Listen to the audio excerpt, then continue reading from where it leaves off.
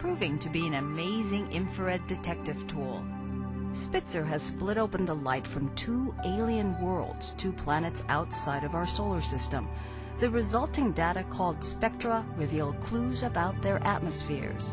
We wanted to measure the spectrum of the planet because that tells us what molecules are present in the planet's atmosphere.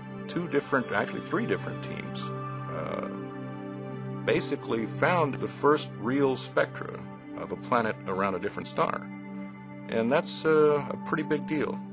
Grillmeyer, Swain, and a third team headed by Dr. Jeremy Richardson studied two planets, HD 2094-58b and HD 1897-33b, two hot Jupiters, or gas giants, that orbit close to their suns, 300 to 900 trillion miles from Earth.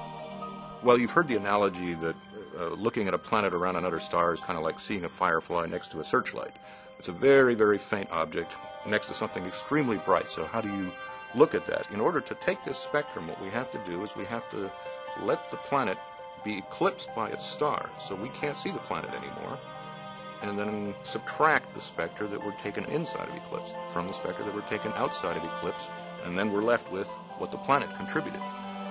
Some astronomers predicted there would have been water, and to their surprise, they found no hint of it in either atmosphere. That could mean the water is hiding under a blanket of high clouds.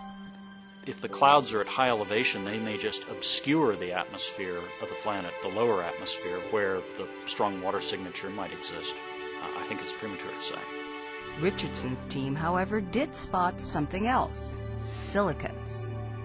There was a feature that we saw in the spectrum that is probably due to silicate emission. And silicates are like molecules that have silicon and oxygen and typically some other metal in them.